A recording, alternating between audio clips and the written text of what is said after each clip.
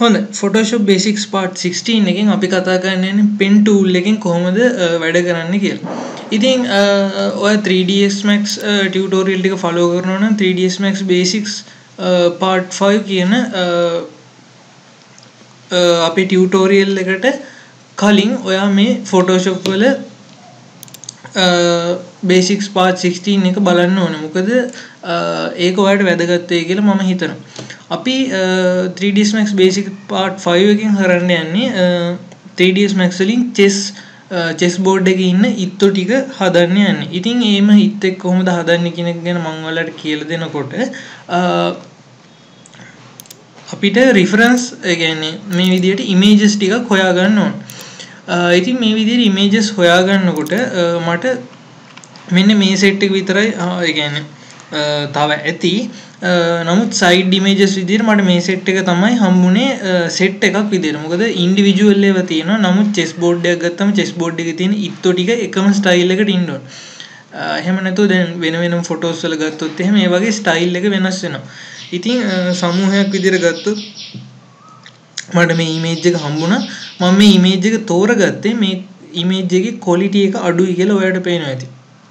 මේ image එකේ quality එක අඩුයි. ඉතින් මේ වගේ එකක් ආයෙ reconstruction නැත්නම් ආයෙ අඳින්න ගියොත් redraw කරන්න ගියොත් කොහොමද කරන්නේ කියන එක ගැන තමයි මම ඔයාලට පෙන්නන්න යන්නේ. ඉතින් මේකෙදි pen tool කියන එක අපිට පාවිච්චි කරන්න වෙනවා. pen tool එක selection වලදීත් අපිට ඕන වෙනවා කියලා මම ඔයාලට කලින් Photoshop tutorial එකේදී කියලා තියෙනවා. ඉතින් pen tool එක හරියට use කරන්නේ කොහොමද කියන එක ගැන pen tool එකේ තියෙන features මොනවද කියන එක ගැන මම මේකෙදි කියලා දෙනවා. ඉතින් මම කරන්න යන්නේ මේ විදිහට අරගෙන chess ඉත්තුන්ගේ outline එක ඒ කියන්නේ shape එක මම ඇඳ ගන්නවා. ඊට පස්සේ ඒක 3ds max වලට අරගෙන 3ds max වලින් ඒක මම 3D වලින් හදන්නයි යන්නේ. හොඳයි. ඉතින් අපි මේ ටියුටෝරියල් එකේදී එක chess set එකක් හදාගෙන ඉමු.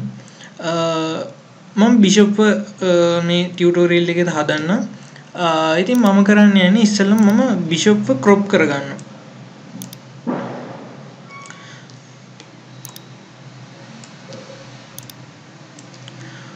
මම මේ විදිහට bishop crop කරගෙන ඊළඟට ඔයාලට බැලුවොත් මේකේ image size එකට image යටතේ ගිහිල්ලා image යටතේ image size කියන option එක බැලුවොත් ඔයාලට පේනවා ඇති මේකේ width එක 90යි height එක 182යි. ඒ කියන්නේ pixels ගොඩක් අඩුයි. ඒ කියන්නේ මේකේ quality එක ගොඩක් අඩුයි. ඉතින් මම කරන්නේ මේකේ quality එක වැඩි කරගන්න pixels 1000ක් වෙනකන් මේකේ size එක වැඩි කරගන්න. width එක. ඉතින් මේක ගොඩක් resolution තියෙන photo එකක්. නමුත් මෙන්න මේ තියෙන shape එකේ resolution එක අඩුයි. මොකද ඔයාලට පේනවා ඉතින් කඩේරින් එහෙම යන්නේ. ඒ කියන්නේ කැඩි line එක යන්නේ. ඉතින් මේක ආය පාරක් redraw කරන්න පුළුවන් අපිට pen tool එක use කරලා. ඉතින් මම කරන්න යන්නේ new layer එකක් අරගෙන මේක උඩින් redraw කරන්න තමයි යන්නේ. මෙහෙම කරනකොට අපිට පුළුවන් guide එකක් අරගෙන මේක symmetric කරගන්න. මොකද අපිට මේක එක side එකක් තිබ්බනම් ඒ ඇති. අපිට ඊට වඩා ඕන වෙන්නේ නැහැ. ඉතින් rule එකේ තියෙන feature එකක් තමයි rule එක මේ විදිහට අපි ඈතින් ඉඳලා බැලුවොත් එහෙම එයාව බෙදෙන ගාන අඩුයි. කියන්නේ එයාගේ පොඩිම unit එක අඩු වෙනවා. ඒ නිසා තමයි ඔයා දකින්න ඇති මම මේ විදිහට ගත්තොත් මේකේ හරියට මැද ගන්න අමාරුයි. මොකද එතන ලොකු පරතරයක් හිටිනවා. මෙතන මෙන්න මේ line දෙක මැදට මට line එක ගන්න අමාරුයි. මේ නිසා මම කියන්නේ මේ විදිහට zoom කරනවා. zoom කරාම අපේ rule එකෙත් පොඩිම unit එක වැඩි වෙනවා. පොඩිම unit එක තවත් අඩු වෙනවා. ඊට පස්සේ අපිට පුළුවන් මේ විදිහට rule එකකින් මේක symmetric වෙන තැන නැත්තම් හරියට සම්මිතික වෙන line එක මේ විදිහට guide එකකින් දාගන්න. ඊළඟට මම එක side එකක් විතරක් ඇඳගෙන යනවා. හොඳයි. ඉතින් මම pen tool එක use කරන්නේ මෙතන තමයි pen tool එක තියෙන්නේ. ඔයාලට shortcut key එක P press කරලා pen tool එක open කරගන්න පුළුවන්. ඊළඟට මම කරන්නේ මේ විදිහට construct කරගෙන යනවා. ඉතින් pen tool එකෙන් ඔයාලට points මේ විදිහට තියන්න පුළුවන්. points තිබ්බම ඔයාලට මේ විදිහට straight line එකක් එනවා. ඊට පස්සේ අපිට මෙතන තියෙනවා පොඩි curve එකක්. මේ curve එක ගන්න ඔයාලට කරන්න පුළුවන්. මෙන්න මේ point එක වගේ දීලා ඊළඟට ඒ point එක තියලා අතාරින්න නැතුව ඔයාලට මේ විදිහට curve කරන්න පුළුවන්. කර්ව් වෙන්න ඕනේ ඩිරෙක්ෂන් එක දීලා.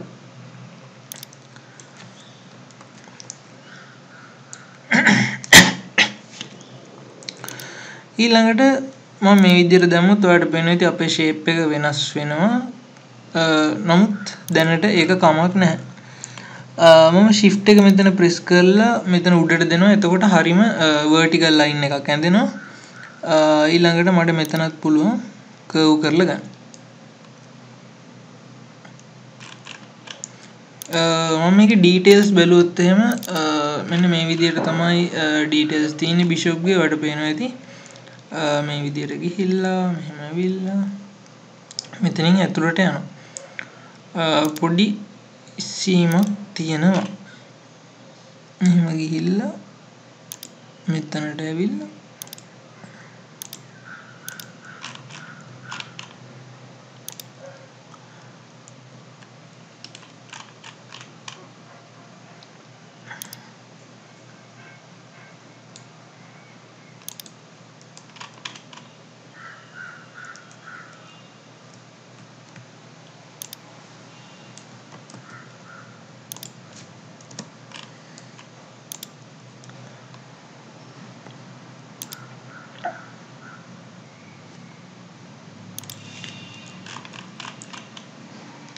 මේ ටැන්ජන්ට් එකේ දිග අණුව ඔයාලට සමහරවිට මේ කලින් ඉවර කරන්න බැරි වෙනවා. මොකද කලින් හරියට ඉවර කරන්න බෑ. මේ විදිහට කර්ව් එකක් හිටිනවා. ඒකට හේතුව තමයි ඔයා මේ මෙතන මෙන්න මේ ලයින් එක නැත්තම් ටැන්ජන්ට් එකේ තියෙන දිග වැඩි වෙනකොට ඔයාලට මේ කර්ව් එක මේ විදිහට මගින් ඉවර කරන්න බෑ. ඒක තව දුරට යන්න ඕනේ හරිනම්.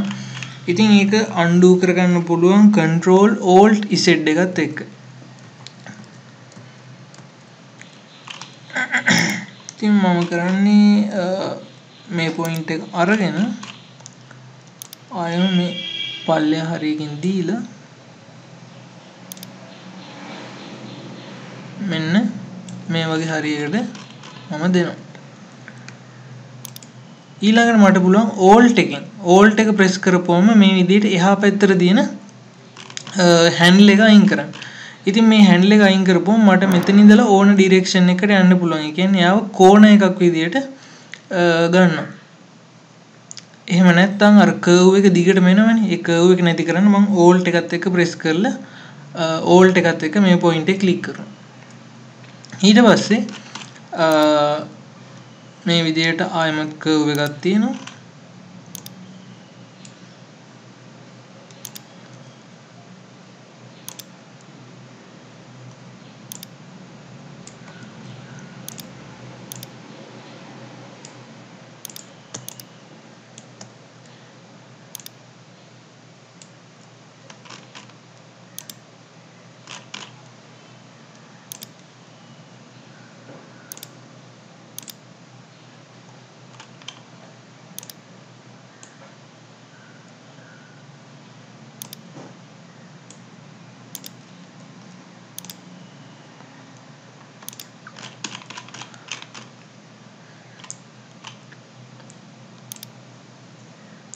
ඊළඟට මේ විදිහට කර්ව් කරලා ඔයාගේ ෂේප් එක ඇඳගෙන යන්න තමයි තියෙන්නේ.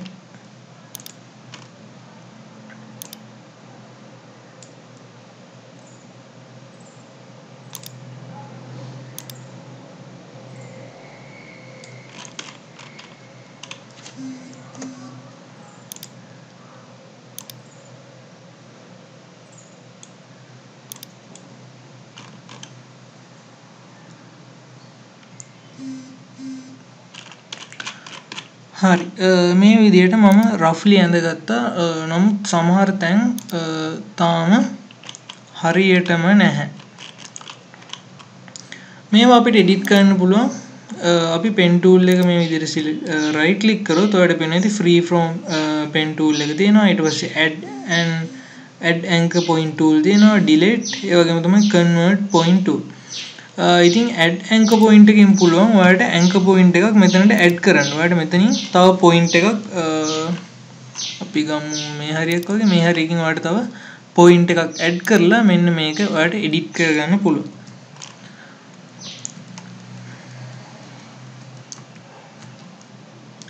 ඒ වගේම තමයි delete anchor point එකකින් පුළුවන් ඔයාලට ඔයාගේ curve එකේ තියෙන points delete කරගන්න.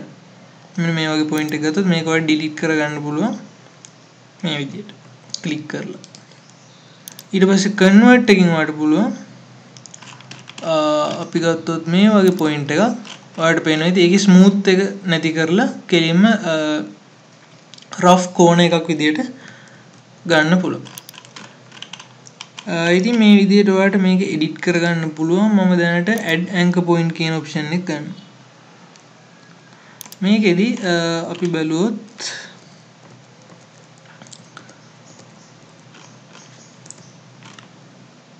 ඉදිරිය ඇවිල්ලා ඊට පස්සේ ඔයාලට පේනවා මෙන්න මේ විදිහේ ඇලයක් තියෙනවා. මෙන්න මේ ඇලේ අපි හදන්න.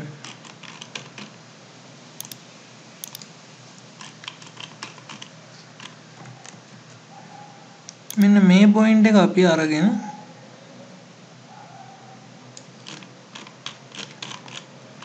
මේ විදිහට adjust කරගමු.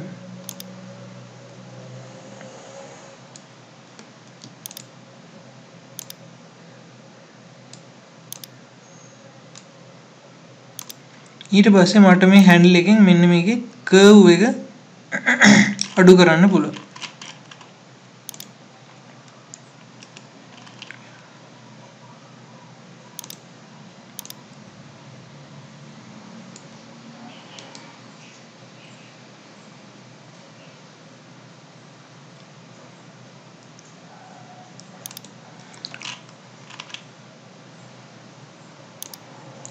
ඔයාලට පුළුවන් මෙන්න මේ විදිහට මේ පැත්තේ තියෙන curvature එක අඩු කරලා මේක මේ විදිහට මේ පැත්තට ගන්න. ඔයාලට පේනවා ඇති මෙතන ඒ විදිහ අර උඩ ටික ෆ්ලැට් වෙලා තියෙනවා.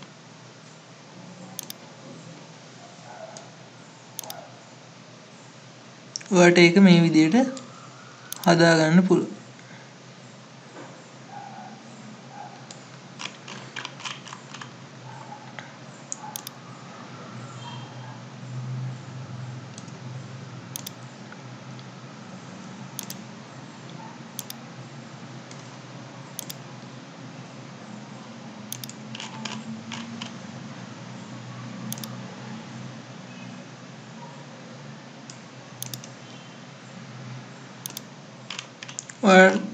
මේක හොඳට බලුවොත් පේනවා ඉතින් මෙතන පොඩි curve එකක් තියෙනවා. අපිට ඒක ගන්න පුළුවන් add anchor point එකෙන් anchor point එකක් මේ විදිහට add කරලා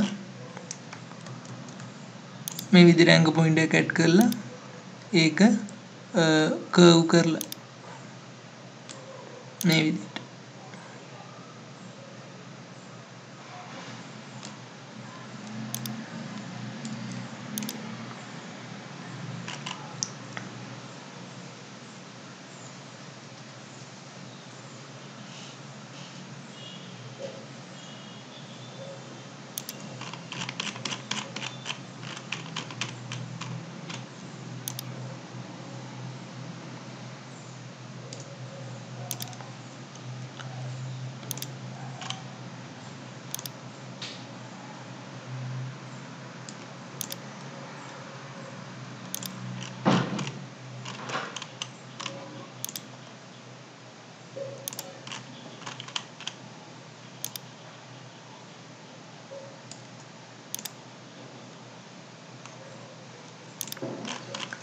මෙතන පොඩි curve එකක් තියෙනවා. මම මේක මේ විදිහට add කරලා මෙතනින් මේක curve කරන්න.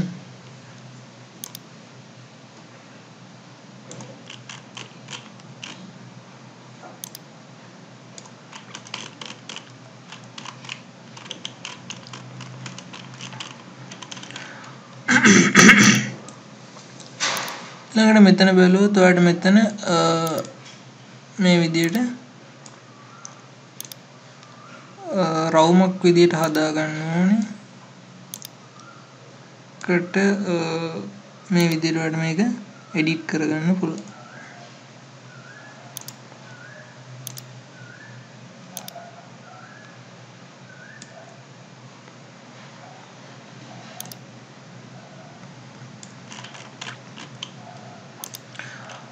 මෙතන මේ විදිහට හරිම රවුමක් නෙමෙයි තියෙන්නේ.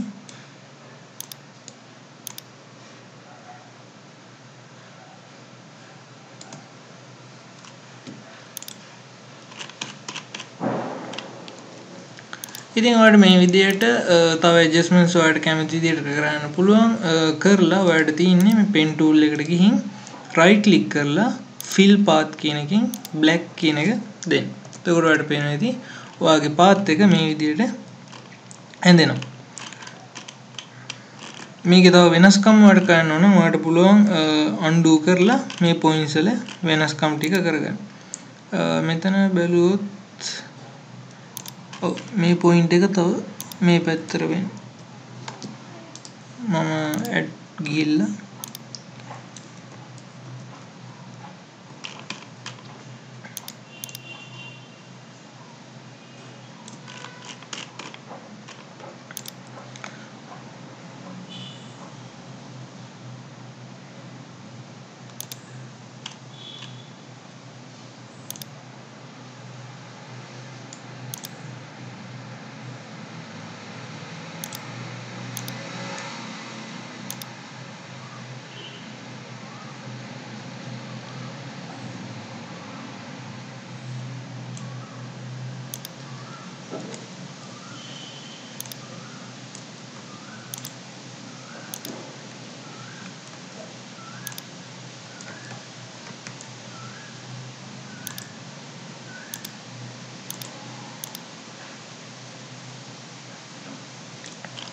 ඉතින් ඔයාලට මේ විදිහට ඇඩ්ජස්ට්මන්ට්ස් කරගන්න පුළුවන්. මම ඊට පස්සේ මේ ලේ එක ඩිලීට් කරලා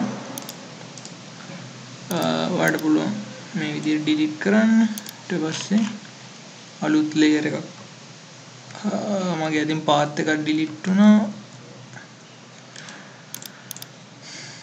මේ ලේ එක මේ විදිහට ඩිලීට් කරලා pen tool එක අරගෙන fill path black ගියොත් ඉතින් පාත් එක ඩිලීට් වුණා මෙතන තැනක් ඒකයි. හරි. මේ ටික මේ විදිහට අරගෙන fill path black දුන්නාම ඔයාලට පාත් එක මේ විදිහට fill කරගන්න පුළුවන්. ඊට පස්සේ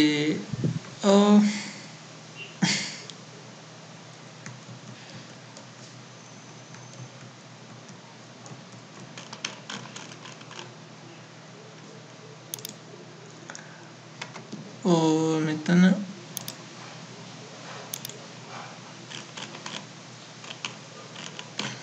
හරි